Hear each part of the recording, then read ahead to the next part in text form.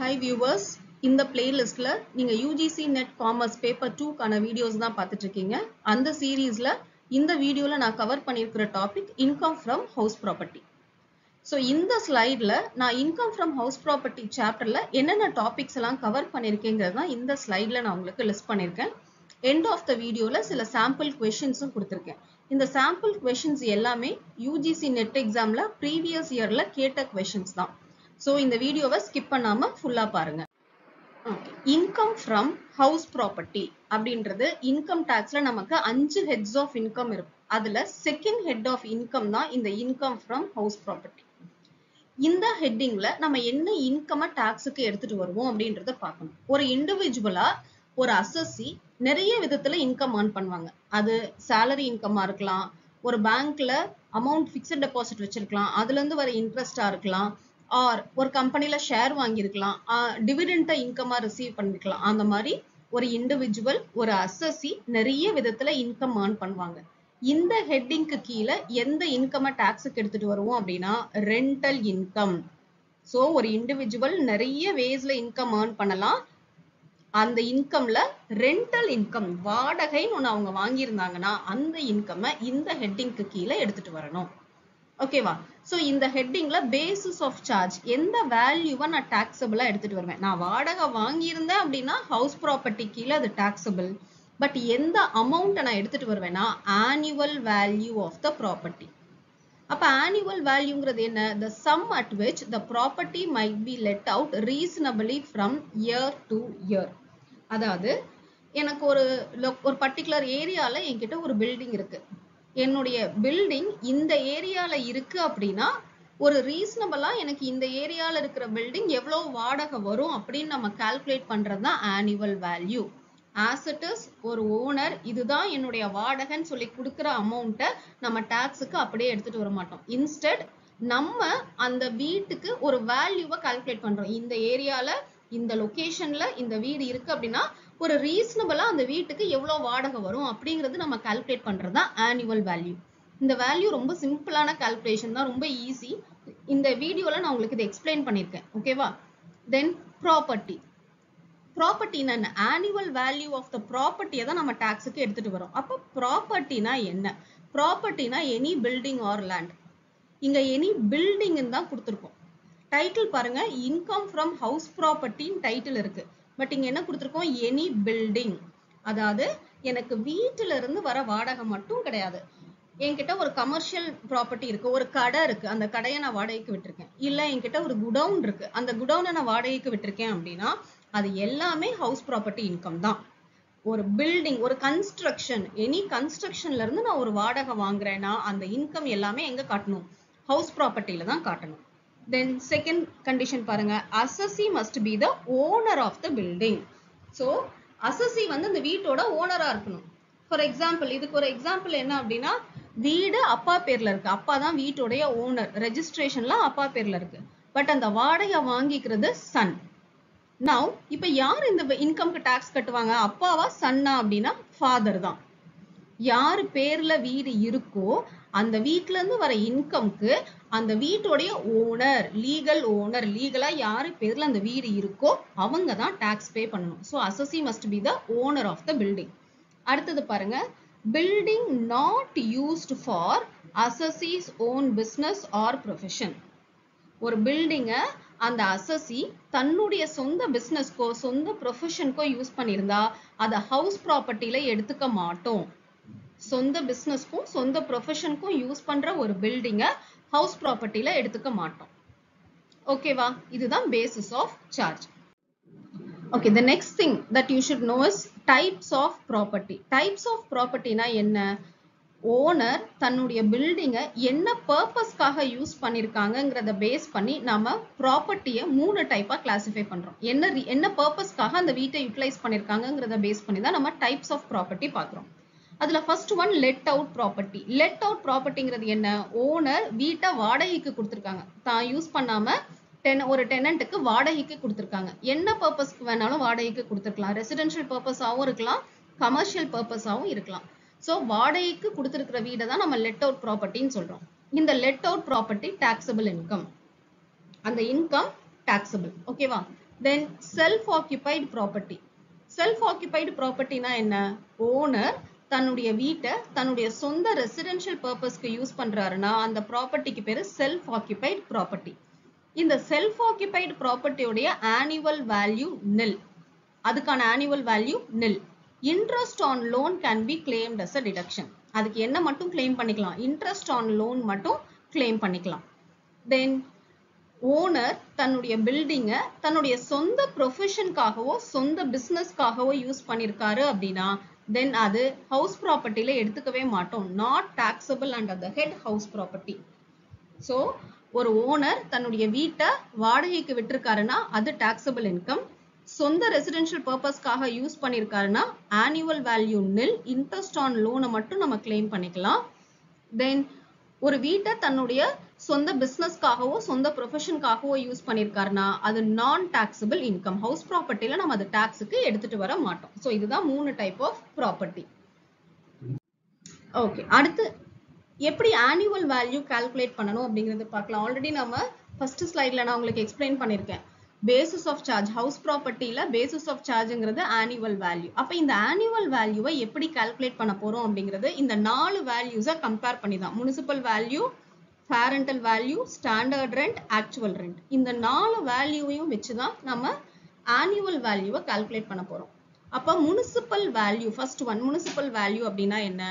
The value of the building as per local authority or municipality. ஒவ்வொரு முனிசிபாலிட்டியும் local பஞ்சாயத்தும் அவங்க ஏரியால இருக்கிற அத்தனை பில்டிங் உடைய வேல்யூவேஷனும் போட்டு வச்சிருப்பாங்க. அதுக்கு பேர் தான் முனிசிபல் வேல்யூ. தென் fair rental value. Fair rental வேல்யூனா என்ன? என்னுடைய வீடு ஒரு பர்டிகுலர் லொகேஷன்ல இருக்கு. அந்த லொகேஷன்ல இருக்கிற இதே மாதிரி வீட்டுக்கு என்ன வாடகை வருமோ அதுதான் fair rental value.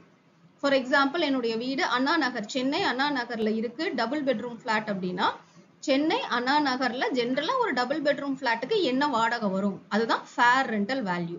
Value of similar property in the same locality. Then standard rent. Standard ரெண்ட்ங்கிறது என்ன? இந்தியால ரெண்ட் கண்ட்ரோல் ஆக்ட் அப்படின்னு ஒண்ணு இருக்கு. அந்த ரெண்ட் கண்ட்ரோல் ஆக்ட்ல ஒவ்வொரு ஏரியாவுக்கும் மேக்சிமம் இவ்வளோ ரெண்ட் தான் வாங்கலாம் அப்படிங்கிற ஒரு ரெண்ட்டை ஃபிக்ஸ் பண்ணிருக்காங்க. அதுதான் ஸ்டாண்டர்ட் ரெண்ட். தென் ஆக்சுவல் ரெண்ட். ஆக்சுவல் ரெண்ட்ங்கிறது என்ன? ஒரு ஓனர் டெனன்ட் கிட்ட இருந்து தான் எவ்வளவு வாடகை வாங்குறேன்னு டிக்ளேர் பண்றாரோ, இன்கம் டாக்ஸ்ல என்னுடைய டெனன்ட் கிட்ட இருந்து மாசம் இவ்வளவுதான் வாடகை வாங்குறேன்னு டிக்ளேர் பண்ணுவாரு. அதுதான் actual rent. So rent actually received by the owner from the tenant. Tenant கிட்ட இருந்து ஆக்சுவலா வாங்குற வாடகை தான் ஆக்சுவல் ரெண்ட். ஓகேவா? இந்த 4 வேல்யூஸையும் வச்சுதான் நம்ம ஆனுவல் வேல்யூ கால்குலேட் பண்ண போறோம். அடுத்து முனிசிபல் டாக்ஸ். முனிசிபல் டாக்ஸ்ங்கிறது என்ன? Every year local authority municipality வந்து பில்டிங்க்கு டாக்ஸ் போடுவாங்க. That is called as municipal tax. Okay, now இந்த வேல்யூஸ் எல்லாம் வச்சுட்டு ஆனுவல் வேல்யூ எப்படி கால்குலேட் பண்ணலாம் அப்படிங்கிறது. ஓகே, நம்ம இப்ப லெட் அவுட் ப்ராப்பர்ட்டியோட ஆனுவல் வேல்யூ எப்படி கால்குலேட் பண்றது அப்படிங்கிறது பார்க்கலாம். ஓகேவா? So let out ப்ராப்பர்ட்டியோட annual value calculate பண்றதுக்கு நம்ம first municipal value, fair rental value இந்த 2 வேல்யூஸையும் கம்பேர் பண்ணணும். கம்பேர் பண்ணி என்ன எடுத்துக்கணும்? ஹையஸ்ட் வேல்யூவை எடுத்துக்கணும். ஸோ ஹையஸ்ட் வேல்யூவை எடுத்தோம்னா நமக்கு இங்க ஒரு ஆன்சர் கிடைக்கும். இந்த ஆன்சர் என்னது? முனிசிபல் வேல்யூவையும் ஃபேர் ரெண்டல் வேல்யூவையும் கம்பேர் பண்ணி ஹையஸ்ட் வேல்யூ எடுத்து இங்க கீழே போட்டிருக்கோம். இது கூட எதை கம்பேர் பண்ணணும்? ஸ்டாண்டர்ட் ரெண்ட்டை கம்பேர் பண்ணணும். ஸோ ஸ்டாண்டர்ட் ரெண்ட்டை கம்பேர் பண்ணி லோயஸ்ட் வேல்யூவை எடுத்துக்கணும். லோயஸ்ட் வேல்யூவை எடுத்து நீங்க ஆன்சரை கீழே போட்டீங்கன்னா இந்த ஆன்சருக்கு பேரு தான் எக்ஸ்பெக்டட் ரெண்ட். ஓகேவா? இந்த எக்ஸ்பெக்டட் ரெண்ட் கூட எதை கம்பேர் பண்ணணும்? ஆக்சுவல் ரெண்ட்டை கம்பேர் பண்ணணும். கம்பேர் பண்ணி ஹையஸ்ட் வேல்யூவை எடுத்துக்கணும். நமக்கு ஒரு ஆன்சர் கிடைக்கும். இந்த ஆன்சருக்கு பேரு cross annual value. Cross annual வேல்யூல இருந்து என்ன பண்ணணும்? முனிசிபல் டாக்ஸை மைனஸ் பண்ணணும். இப்ப நம்ம கம்பேர் பண்ணல, என்ன பண்ண போறோம்? மைனஸ் பண்ண போறோம். முனிசிபல் டாக்ஸை மைனஸ் பண்ணா நமக்கு கிடைக்கிற ஆன்சர் ஆனுவல் வேல்யூ. ஓகேவா? ரொம்ப simple annual value calculation. Municipal value, fair rental value compare பண்ணி ஹையஸ்ட் வேல்யூவை எடுத்துக்கணும். தென் ஸ்டாண்டர்ட் ரெண்டோட கம்பேர் பண்ணி லோயஸ்ட் வேல்யூவை எடுத்துக்கணும். ஸோ இந்த ஆன்சருக்கு பேரு எக்ஸ்பெக்டட் ரெண்ட். எக்ஸ்பெக்டட் ரெண்ட் கூட என்ன பண்ணணும்? ஆக்சுவல் ரெண்ட்டை கம்பேர் பண்ணணும். ஹையஸ்ட் வேல்யூவை எடுத்துக்கணும். நமக்கு கிடைக்கிற answer cross annual value. gross annual value ல இருந்து municipal tax மைனஸ் பண்ணணும். கம்பேர் பண்ணிடாதீங்க. gross annual value ல இருந்து municipal tax மைனஸ் பண்ணா நமக்கு கிடைக்கிற ஆன்சர் annual value. ஓகேவா? இப்போ சில டைம்ஸ் வந்து நமக்கு questionல இது ஏதாவது ஒரு வேல்யூ கொடுக்காம விட்டுட்டாங்க. நான் 4 வேல்யூ வேணும்னு சொன்னேன் இல்லையா? municipal value, fair rental value, standard rent, actual rent. இந்த 4 வேல்யூஸ் வேணும்னு சொன்னேன். For example, ஒரு வேல்யூ கொடுக்கல. say fair rental value கொடுக்கல அப்படின்னா நம்ம என்ன பண்ணலாம்?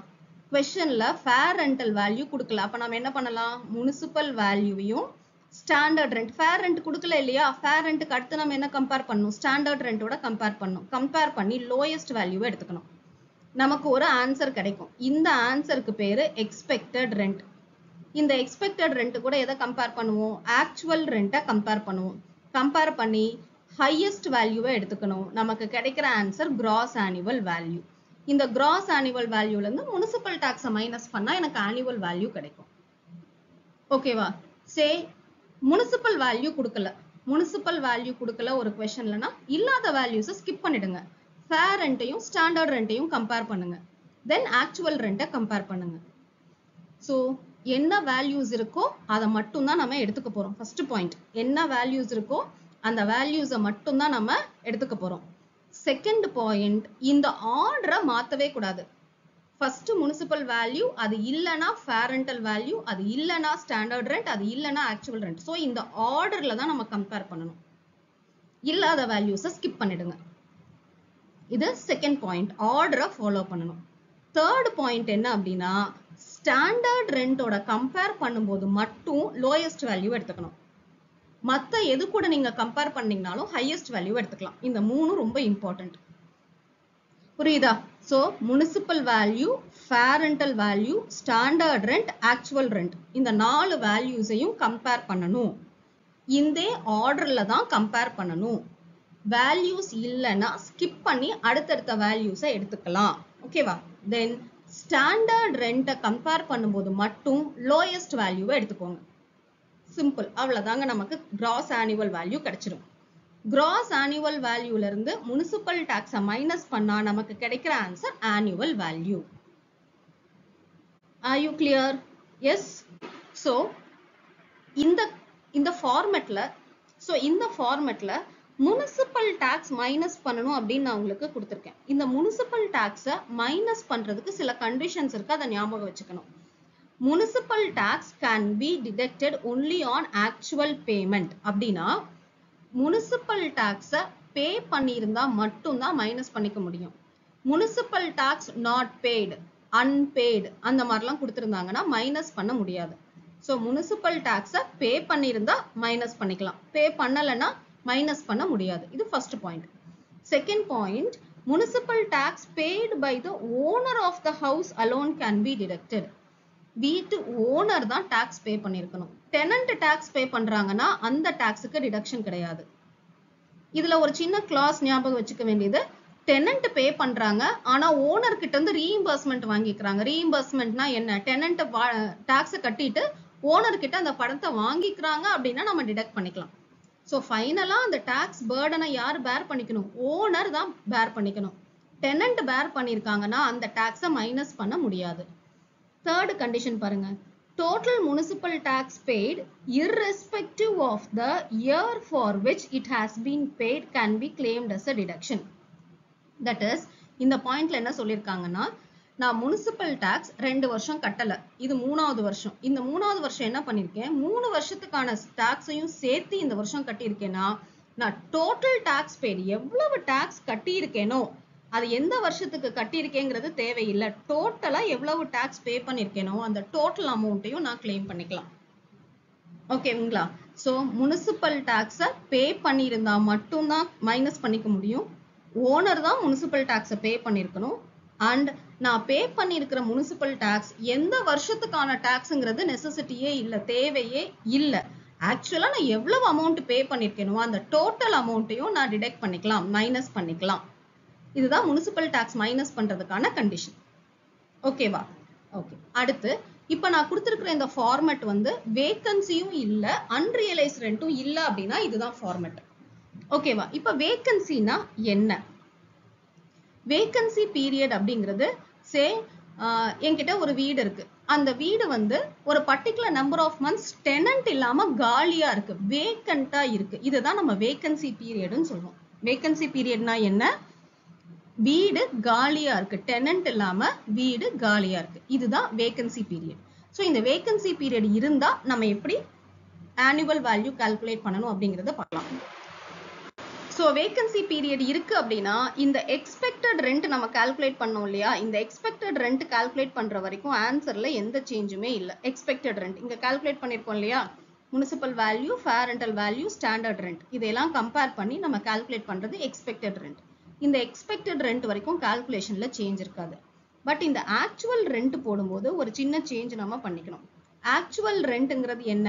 சே ஃபார் எக்ஸாம்பிள் மாசம் 1000 ரூபாய் வாடகை எனக்கு டெனன்ட் கொடுக்குறாங்க. மாசம் 1000 ரூபாய் வாடகை டெனன்ட் கொடுக்குறாங்க. வேகன்சியே இல்லை அப்படின்னா இந்த மாச வாடகை என்ன பண்ணுவேன்? 12ஆல மல்டிப்ளை பண்ணுவேன். Normal situation. இந்த சிச்சுவேஷன்ல எனக்கு வேகன்சியே இல்லை அப்படின்னா இந்த சிச்சுவேஷன்ல நான் என்ன பண்ணுவேன்? 1000 into 12ன்னு 12,000 அவுட்டர் காலம் போடுவேன். பட் இங்க வேகன்சினா என்னவா இருக்கும்? ஒரு சில மந்த் வீட்டுல டெனன்ட் இல்லை, எனக்கு வாடகை வந்திருக்காது. ஃபார் எக்ஸாம்பிள் வீடு 2 மாசம் வேக்கண்டா இருக்குன்னு எடுத்துக்கோங்க.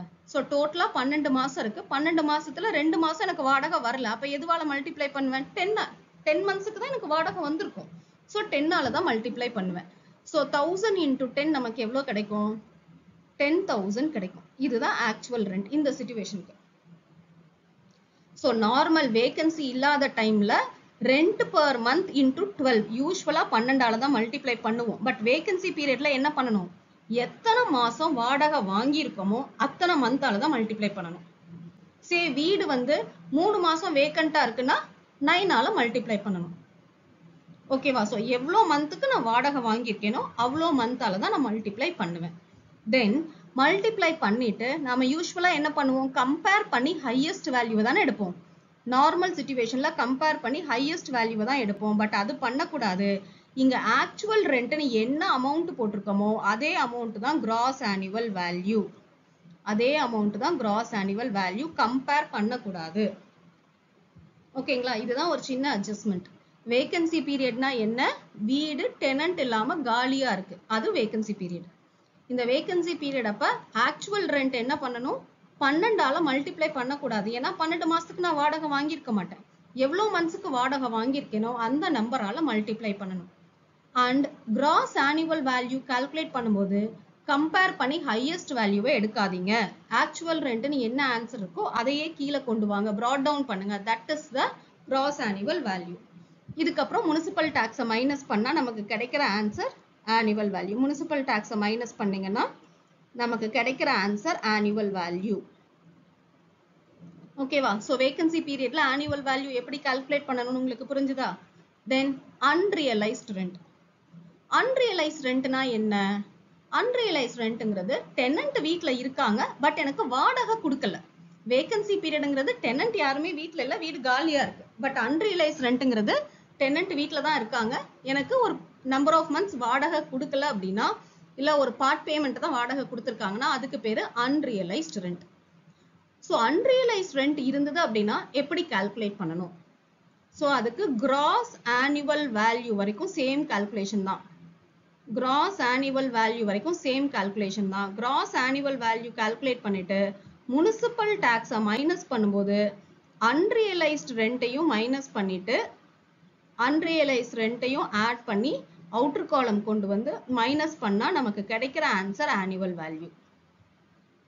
ஓகேவா? ஸோ அன்ரியலைஸ்ட் ரெண்ட் இருந்தா எப்படி ஆனுவல் வேல்யூ கால்குலேட் பண்ணணும்? கிராஸ் ஆனுவல் வேல்யூ வரைக்கும் சேம் கால்குலேஷன் தான். முனிசிபல் டாக்ஸை மைனஸ் பண்ணும்போது அன்ரியலைஸ்ட் ரெண்ட்டையும் மைனஸ் பண்ணி ஆன்சரை எடுத்துட்டு வரணும். அவ்வளவுதான். முனிசிபல் டாக்ஸ், அன்ரியலைஸ்ட் ரெண்ட் ரெண்டையும் ஆட் பண்ணி ஆன்சர் அவுட்டர் காலம் கொண்டு வந்து மைனஸ் பண்ணீங்கன்னா நமக்கு கிடைக்கிற answer annual value. Are you clear? And இந்த unrealized ரெண்ட்டை மைனஸ் பண்றதுக்கு கண்டிஷன்ஸ் ஆஃப் ரூல் 4 சாட்டிஸ்ஃபை பண்ணிருக்கணும். ஜஸ்ட் லைக் தட் ஒரு டெனன்ட் வந்து எனக்கு ஒரு ஓனர் எனக்கு அன்ரியலைஸ்ட் ரெண்ட் இருக்குன்னு சொன்னா அது இன்கம் டாக்ஸ் அத்தாரிட்டி ஒத்துக்க மாட்டாங்க. அதுக்கு சில ரூல்ஸ் வச்சிருக்காங்க. Rule 4 conditions of rule 4 satisfy பண்ணா மட்டும்தான் அன்ரியலைஸ்ட் ரெண்ட்டை டிடக்ஷன்ஸா கிளைம் பண்ணிக்கலாம். ஓகேவா? ஸோ இதுதான் annual value calculate பண்றதுக்கான மெத்தட். வீட்ல வேகன்சியும் இல்ல, unrealized ரெண்டும் இல்ல அப்படின்னா இந்த மெத்தட்ல நீங்க annual value calculate பண்ணணும். வேகன்சி பீரியட் இருக்குன்னா இந்த மெத்தட்ல கால்குலேட் பண்ணுவோம். unrealized rent இருக்குன்னா இந்த மெத்தட்ல கால்குலேட் பண்ணுவோம். ஓகேவா? now இதுதான் அந்த complete format. நான் உங்களுக்கு அங்க explain பண்ணேன் இல்லையா, அதனுடைய complete format. இத கம்பேர் பண்ணி highest value எடுப்போம், இங்க lowest, இங்க highest. இதுதான் format. இங்க gross annual value போடும்போது கம்பேர் பண்ண மாட்டோம். இன்ஸ்டெட் actual rent நமக்கு என்ன ஆன்சர் இருக்கோ, இங்க நம்ம என்ன பண்ணக்கூடாது, previous methodல பண்ண மாதிரி whichever is higher கம்பேர் பண்ணக்கூடாது. இன்ஸ்டெட் actual rent எனக்கு என்ன ஆன்சர் இருக்கோ அதுதான் என்னுடைய gross annual value.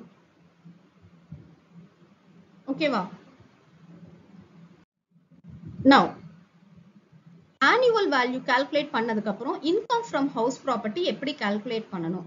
income from house property calculate பண்றதுக்கு நமக்கு ரெண்டு டைப் ஆஃப் ப்ராப்பர்ட்டி இருக்கு. நம்ம ஆல்ரெடி பார்த்துட்டோம். ஒன்னு let out property, இன்னொன்னு self occupied property.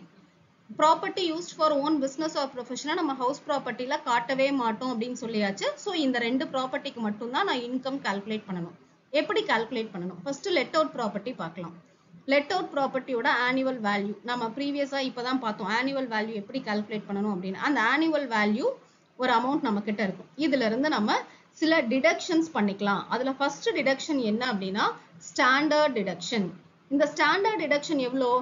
30% of annual value. இங்க annual valueனு எனக்கு என்ன ஆன்சர் கிடைச்சிருக்கோ அந்த ஆன்சர்ல எவ்வளவு percentage calculate பண்ணணும்? 30% calculate பண்ணுங்க.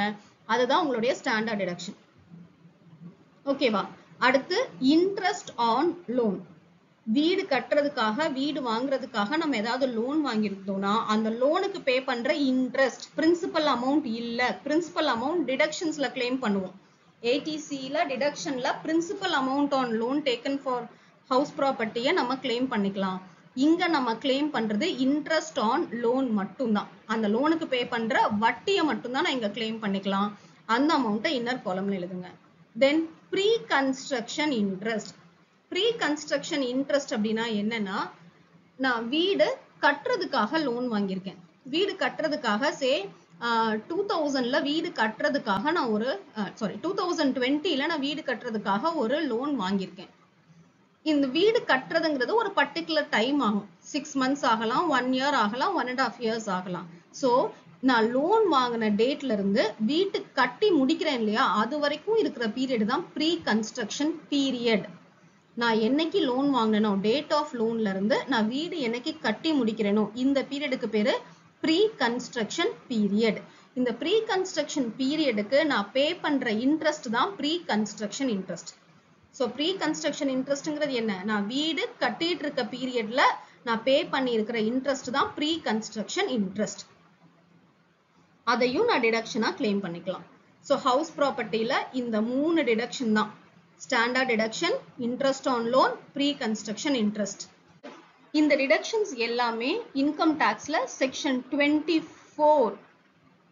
24ல நமக்கு கொடுத்திருக்கிற டிடக்ஷன். செக்ஷன் 24A நமக்கு கொடுத்திருக்கிற டிடக்ஷன்ஸ் தான். ஓகேவா? சோ லெட் அவுட் ப்ராப்பர்ட்டிக்கு ஆனுவல் வேல்யூல இருந்து 3 டிடக்ஷன் பண்றோம். Standard deduction, interest on loan, pre construction interest. Okay, now self occupied property பாருங்க. Self occupied ப்ராப்பர்ட்டியோட annual value nil. நம்ம லெட் அவுட் ப்ராப்பர்ட்டிக்கு கால்குலேட் பண்ண மாதிரி எந்த வேல்யூஸையும் கம்பேர் பண்ணி நம்ம ஆனுவல் வேல்யூ கால்குலேட் பண்ண வேண்டாம். அதனுடைய ஆனுவல் வேல்யூ nil. அதனுடைய ஆனுவல் வேல்யூ nilன்றதுனால அதுக்கு நம்ம ஸ்டாண்டர்ட் டிடக்ஷனை கிளைம் பண்ண முடியாது. Self occupied ப்ராப்பர்ட்டிக்கு standard deduction claim பண்ண முடியாது. ரெண்டே டிடக்ஷன் தான், interest on லோனும் pre construction இன்ட்ரெஸ்டும். So interest on லோனும் pre construction இன்ட்ரெஸ்டையும் நம்ம இன்னர் காலம்ல ஆட் பண்ணி அவுட்டர் காலம் எடுத்துட்டு வந்தோம் அப்படின்னா இங்க ஆனுவல் வேல்யூ nil. அதுல இருந்து ஒரு அமௌண்ட்டை நீங்க மைனஸ் பண்றீங்கன்னா நமக்கு always loss from self occupied property தான் கிடைக்கும். எய்தர் nil வேல்யூ இருக்கும் ஆர் இன்ட்ரெஸ்ட் ஆன் லோன் இருந்ததுன்னா loss from self occupied property கிடைக்கும். ஓகேவா? நவ் இதுல ஒரு கண்டிஷன் நோட் கொடுத்திருக்கேன் பாருங்க. loan should be taken for the purpose of purchase, construction or remodeling the house. இங்க இன்ட்ரெஸ்ட் ஆன் லோன் டிடெக்ட் பண்ணிக்கலாம் அப்படின்னு பார்த்தோம் இல்லையா, அந்த லோன் அமௌண்ட்டை நம்ம எதுக்காக யூஸ் பண்ணிருக்கணும்? வீடு வாங்குறதுக்காக, வீடு கட்டுறதுக்காக இல்ல வீட்ல ஏதாவது ஒரு பெரிய ரிப்பேர் ஒர்க், வீட்டுக்காக நான் அந்த அமௌண்ட்டை யூட்டிலைஸ் பண்ணிருக்கணும். நான் லோன் வாங்கிட்டு பர்சனல் பர்பஸ்க்காக எல்லாம் யூஸ் பண்ணிருக்கேன்னா அந்த லோன் அமௌண்ட்டை, அந்த லோனுக்கான இன்ட்ரெஸ்ட் இங்க நான் மைனஸ் பண்ணிக்க முடியாது. அந்த லோனை நான் எதுக்காக தான் யூஸ் பண்ணிருக்கணும், வீடு வாங்குறதுக்காக, கட்டுறதுக்காக, இல்ல வீட்ல ஏதாவது ஒரு பெரிய ரிப்பேர் ஒர்க் பண்றதுக்காக தான் யூஸ் பண்ணிருக்கணும். ஓகே, தென் செல்ஃப் ஆக்கியபைடு ஹவுஸுக்கு நான் இன்ட்ரெஸ்ட் ஆன் லோன் மைனஸ் பண்ணும்போது இந்த டேட்டை ஞாபகம் வச்சுக்கோங்க, 1499. செல்ஃப் ஆக்கியபைடு ஹவுஸ்க்கு, லெட் அவுட் ஹவுஸ்க்கு கிடையாது, செல்ஃப் ஆக்கியபைடு ஹவுஸுக்கு நான் லோனுக்கு இன்ட்ரெஸ்ட் கட்டுறேன். அந்த லோனை 1499க்கு முன்னாடி வாங்கின லோனா இருந்தா மேக்சிமம் 30,000 ரூபாய் தான் நான் இன்ட்ரெஸ்ட் ஆன் லோனா கிளைம் பண்ணிக்க முடியும். ஓகேவா? செல்ஃப் ஆக்கியபைடு ஹவுஸுக்கு நான் லோன் வாங்கின டேட் என்ன, 14/1999க்கு முன்னாடி நான் லோன் வாங்கியிருந்தேன்னா மேக்சிமமா எவ்வளோ இன்ட்ரெஸ்ட் கிளைம் பண்ணிக்கலாம், 30,000 rupees தான் கிளைம் பண்ணிக்கலாம். இந்த 1499க்கு அப்புறம் லோன் வாங்கியிருக்கேன், இந்த டேட்டுக்கு அப்புறம் நான் லோன் வாங்கியிருக்கேன் அப்படின்னா மேக்சிமமா எவ்வளோ இன்ட்ரெஸ்ட் கிளைம் பண்ணிக்கலாம், 2 lakhs வரைக்கும் கிளைம் பண்ணிக்கலாம். இந்த கண்டிஷன் எதுக்கு, செல்ஃப் ஆக்கியபைடு ஹவுஸ்க்கு மட்டும்தான். Okay, so this is how நம்ம house ப்ராப்பர்ட்டியில let out ப்ராப்பர்ட்டிக்கும் self occupied ப்ராப்பர்ட்டிக்கும் income tax calculate பண்ணுவோம். தென் எக்ஸம்ஷன் ஃப்ரம் ஹவுஸ் ப்ராப்பர்ட்டி அப்படின்னா சில ப்ராப்பர்ட்டியில இருந்து வர இன்கம்மை நம்ம ஹவுஸ் ப்ராப்பர்ட்டியில டாக்ஸபிளா எடுத்துக்க மாட்டோம், அதெல்லாம் எக்ஸம்டட் இன்கம். எதெல்லாம் exempted income, income from farm house under section 2(1)(a)(c). So form ஹவுஸ்ல இருந்து வர income exempted. annual value of one place of ex-Indian ruler, section 10 subsection 19a. ஒரு ex-Indian ruler உடைய ஒரு வீட்டோடைய annual value exempted. Then income from property owned by local authority, scientific research association, trade union, charitable trust, political party, university or educational institution existing for educational and not for profit purpose, hospital or medical institution for philanthropic purpose, not for profit. So இவங்கெல்லாம் own பண்ணியிருக்கிற ஒரு house ப்ராப்பர்ட்டியும் exempted from income from house property. Then income of property used for assessee's own business or profession. நாம இது already பார்த்துட்டோம். அசஸி தன்னுடைய சொந்த பிசினஸ்க்கோ சொந்த ப்ரொஃபஷனுக்கோ ஒரு வீட்டை யூஸ் பண்ணியிருக்காருன்னா அந்த வீடு ஹவுஸ் ப்ராப்பர்ட்டி கால்குலேஷனுக்கு எடுத்துட்டு வர மாட்டோம் அப்படிங்கிறத பார்த்துட்டோம். Then income from self occupied house. ஆக்சுவலா செல்ஃப் ஆக்கியபைட் ஹவுஸோட கால்குலேஷன் நான் உங்களுக்கு சொன்னேன், ஆனுவல் வேல்யூ என்ன சொன்னேன், நெல். இன்கேஸ் இன்ட்ரெஸ்ட் ஆன் லோன் இருக்கு அப்படின்னா நம்ம அந்த வீட்ல இருந்து என்ன கால்குலேட் பண்ண போறோம், லாஸ் தான் கால்குலேட் பண்ண போறோம். செல்ஃப் ஆக்கியபைட் ஹவுஸ்க்கு இன்கம் கிடையாது, அதை தான் இங்க போடுறோம். Exemption from house ப்ராப்பர்ட்டியில income from self occupied ஹவுஸும் ஒன்னா வரும். தென் income from house meant for self occupation but could not be used on account of his business or profession or any other purpose. That is, ஒரு அசஸி கிட்ட ஒரு வீடு இருக்கு, self occupation பர்பஸ்க்காக தான் அதை வச்சிருக்காரு. பட் ஆக்சுவலா அவரால் அந்த வீட்டுல ரிசைட் பண்ண முடியல. என்ன ரீசனுக்காக, தன்னோட பிசினஸ் வேலை விஷயமாவா இருக்கலாம், ப்ரொஃபஷனுக்காகவா இருக்கலாம், ஏதாவது ஒரு ரீசன்னால அந்த வீட்டை அவரால் ஆக்கியபை பண்ண முடியல. பட் அதை எம்டியா செல்ஃப் ஆக்கியபேஷனுக்காக வச்சிருக்காரு அப்படின்னா அந்த வீடும் exempted from house property. So இதெல்லாம் நீங்க பை ஹார்ட் தான் பண்ணி ஆகணும். Then other important points regarding house property. அதுல first one என்ன அப்படின்னா property situated abroad. abroadங்கிறது foreign country. என்கிட்ட ஒரு வீடு இருக்கு, அந்த வீடு எங்க இருக்கு, foreign countryல இருக்கு, இந்தியால இல்ல. அப்ப அந்த வீடு எனக்கு taxable-ஆ, எனக்கு அது நான் ரெசிடென்ட்டா இருந்தா அது எனக்கு taxable. என்னுடைய வீடு foreign countryல இருக்கு அப்படின்னா அது எனக்கு எப்ப டாக்ஸுக்கு எடுத்துட்டு வரணும், only if I am a resident. நான் உங்களுக்கு ஆல்ரெடி ப்ரீவியஸ் வீடியோல எக்ஸ்பிளைன் பண்ணிருக்கேன் ரெசிடென்ட் நான் ரெசிடென்ட் அப்படின்னு. ஸோ ரெசிடென்ட்டுக்கு மட்டும்தான் ஃபாரின் கண்ட்ரியில் இருக்கிற ஹவுஸ் ப்ராப்பர்ட்டி இன்கம் டாக்ஸபிளா வரும். தென் property owned by go owners. கோ ஓனர்ஸ்னா யாரு, ஒரு வீடு 2-3 பேர்ல ரெஜிஸ்டர் ஆயிருக்கு அப்படின்னா அது கோ ஓன்டு ப்ராப்பர்ட்டி. ஒரு வீட்டை மோர் தென் 1% மேல நம்ம ரெஜிஸ்டர் பண்ணிருக்கோம் அப்படின்னா அதுக்கு பேரு கோ ஓனர்ஷிப். அந்த வீட்டோடைய இன்கம் யாருக்கு டாக்ஸபிள், அந்த வீட்டோட இன்கம் உடைய ஷேர் நம்மளால டிவைட் பண்ண முடியுது. ஓகே, தென் கம்போசிட் ரெண்ட். கம்போசிட் ரெண்ட் அப்படின்னா வீடு மட்டும் இல்லாம, பில்டிங் மட்டும் இல்லாம அந்த பில்டிங் கூட வேற ஏதாவது ஃபர்னிஷிங்ஸ் அட்டாச் பண்ணி கொடுத்துருக்கோம். For example fully furnished accommodation அப்படின்னா அதுக்கு பேரு கம்போசிட் ரெண்ட். நான் வாங்குற வாடகை என் வீட்டுக்கு மட்டும் இல்ல, அந்த வீட்டுல இருக்கிற ஃபெசிலிட்டிஸ்க்கும் சேர்ந்து தான் நான் வாடகை வாங்குறேன். ஸோ அந்த மாதிரி ரெண்ட்டுக்கு பேரு கம்போசிட் ரெண்ட். இந்த கம்போசிட் ரெண்ட்டை நம்ம எப்படி டாக்ஸுக்கு எடுத்துட்டு வருவோம்? அந்த கம்போசிட் ரெண்ட் செப்பரபிள் அப்படின்னா என்ன? செப்பரபிள்னா வீட்டுக்கு இவ்வளோ வாடகை, அங்க இருக்கிற ஃபர்னிஷிங்ஸ்க்கு இவ்வளோ வாடகை நம்மளால பிரிக்க முடிஞ்சது அப்படின்னா பில்டிங்க்கு வாங்குற வாடகை ஹவுஸ் ப்ராப்பர்ட்டிலையும், ஃபர்னிஷிங்ஸ் மற்ற ஃபெசிலிட்டிஸ்க்கு நம்ம வாங்குற வாடகை இன்கம் ஃப்ரம் அதர் சோர்சஸ்லையும் காட்டுவோம். நான் ஒரு வீட்டை ஃபர்னிஷிங்ஸோட வாடகைக்கு விட்டுருக்கேன். அந்த வாடகையை வீட்டுக்கு தனியாகவும் ஃபர்னிஷிங்ஸ்க்கு தனியாகவும் என்னால பிரிக்க முடிஞ்சதுன்னா வீட்ல இருந்து வர வாடகை ஹவுஸ் ப்ராப்பர்ட்டில காட்டுவோம், ஃபர்னிஷிங்ஸ்ல இருந்து வர இன்கம்மை நம்ம அதர் சோர்சஸ்ல காட்டுவோம். ஓகேவா? இன்கேஸ் என்னுடைய வாடகையை என்னால அந்த மாதிரி செப்பரேட் பண்ண முடியல, அந்த மாதிரி பிரிக்க முடியல அப்படின்னா டோட்டல் ரெண்ட்டை இன்கம் ஃப்ரம் அதர் சோர்சஸ்ல காட்டணும். என்னுடைய வீட்டை நான் ஃபர்னிஷிங்ஸோட லெட் அவுட் பண்ணியிருக்கேன், என்னோட வாடகையை வீட்டுக்கு இவ்வளோ ஃபர்னிஷிங்ஸ்க்கு இவ்வளோன்னு என்னால் பிரிக்க முடியல அப்படின்னா என்னுடைய டோட்டல் இன்கமையும் டோட்டல் ரெண்டல் இன்கமையும் நான் அதர் சோர்சஸ் ஹெட்டிங்ல தான் காட்டணும், ஹவுஸ் ப்ராப்பர்ட்டியில காட்ட மாட்டேன். Are you clear with this? Yes? Okay. So இப்போ நம்ம இம்பார்ட்டன்ட் கான்செப்ட்ஸ் ஹவுஸ் ப்ராப்பர்ட்டியோட கான்செப்ட்ஸ் எல்லாமே பார்த்துட்டோம். இப்போ சில நெட் எக்ஸாம் கொஸ்டின்ஸை சால்வ் பண்ண ட்ரை பண்ணலாம். Which one of the following is net annual value of house from the given details? So annual value calculate பண்ண சொல்லியிருக்காங்க. annual value calculate பண்ண நம்ம 4 values கம்பேர் பண்ணணும்னு சொல்லிட்டேன். ஃபர்ஸ்ட் நம்ம ஆர்டர்ல போகணும். ஃபர்ஸ்ட் வேல்யூ என்ன? Municipal value. முனிசிபல் வேல்யூ எவ்வளவு கொடுத்திருக்காங்க? 3,60,000. Municipal value 3,60,000. இது கூட என்ன கம்பேர் பண்ணணும்? Fair rental value. Fair rental value எவ்வளவு இருக்கு क्वेश्चनல? 4 lakhs இருக்கு. ஓகேவா? சோ இத கம்பேர் பண்ணி என்ன பண்ணணும்? ஹையஸ்ட் வேல்யூவை எடுக்கணும். ஹையஸ்ட் வேல்யூ எடுத்தீங்கன்னா நமக்கு என்ன ஆன்சர் கிடைக்கும்? 4 lakhs கிடைக்கும். இந்த ஆன்சர் கூட என்ன பண்ணணும்? ஸ்டாண்டர்ட் ரெண்ட்டை கம்பேர் பண்ணணும். ஸ்டாண்டர்ட் ரெண்ட் எவ்வளவு இருக்கு பாருங்க? 5 lakhs இருக்கு. சோ ஸ்டாண்டர்ட் ரெண்ட்டை எழுதிட்டு நம்ம என்ன பண்ணணும்? whichever is less தான் எடுத்துக்கணும்.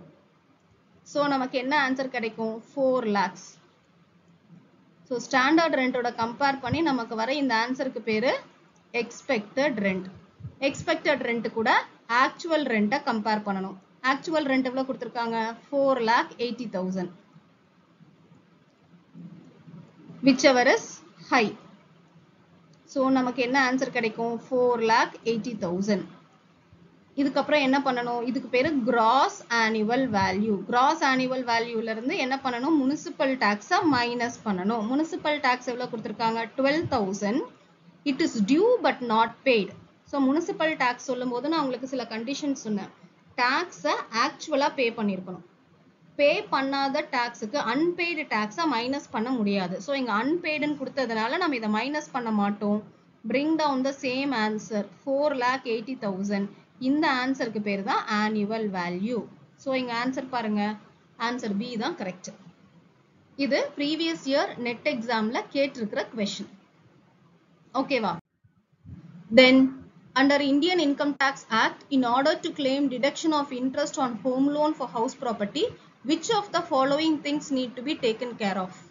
Home loan must be used for the purpose of purchase construction of the house property. நான் உங்களுக்கு interest on loan deduction சொல்லும்போது இந்த கண்டிஷன் சொன்னேன். நான் லோன் வாங்கி இருக்கிற அமௌண்ட், நான் லோன் வாங்கி அந்த லோன் அமௌண்ட்டை எதுக்காக யூஸ் பண்ணிருக்கணும்? வீடு வாங்குறதுக்காக, வீடு கட்டுறதுக்காக, இல்ல வீட்ல ஒரு ரெனோவேட்டிவ் ஒர்க் பண்றதுக்காகன்னு சொன்னேன். சோ இந்த condition true. Then the loan must be taken on or before 1st April 2019. இது ஒரு நெசசரி கண்டிஷனா நான் சொல்லவே இல்லை. செல்ஃப் ஆக்கியபைடு ப்ராப்பர்ட்டிக்கு மட்டும் லோனை 1/4/19க்கு முன்னாடி எடுத்திருந்தோம். 1/4/99 முன்னாடி வாங்கியிருந்த லோனா இருந்தா 30,000 ரூபாய் டிடக்ட் பண்ணிக்கலாம். அதுக்கப்புறம் வாங்கின லோனா இருந்தா எவ்வளவு கிளைம் பண்ணிக்கலாம்? 2 lakhs கிளைம் பண்ணிக்கலாம்னு பார்த்தோம் இல்லையா? So this is not true. The amount of loan must be used within 10 days from the date of loan. இதுவும் ஒரு necessary condition கிடையாது. Then the purchase or construction must be completed within 5 years within the end of the financial year in which the loan was taken. Yes, this is a true statement. Then the rate of interest on loan cannot exceed 22%. This is also not a true statement. So நமக்கு answer என்ன? A, D. D is the right answer. Okay, this is also a previous year question. Net examல previous year question. Then Mr. A transfers his rental income of rupees 50,000 to his major son without transfer of property. Rent of rupees 50,000 is taxable for. So, A தான் வீட்டுடைய owner. Mr. A transfers his rental income. அவருடைய வாடகை மட்டும் யாருக்கு transfer பண்றாரு? Major son. Without transfer of property. Property-ய transfer பண்ணல, வாடகையை மட்டும் transfer பண்றாரு. இப்போ இந்த 50,000 ரூபாய் யாருக்கு taxable அப்படின்னு கேட்டிருக்காங்க. I have told you, important condition. Assessee must be the owner of the house. யாரு பேர்ல வீடு இருக்கோ அவங்களுக்கு தான் tax. So, answer என்ன? Father. அப்பா பேர்ல தான் அந்த வீட்டுக்கு அந்த ரெண்டல் இன்கம் 50,000 ரூபாயை டாக்ஸுக்கு எடுத்துட்டு வருவோம். Is this clear? Okay. With this, I am coming to the end of this video. Hope you found this video useful. Thank you for watching.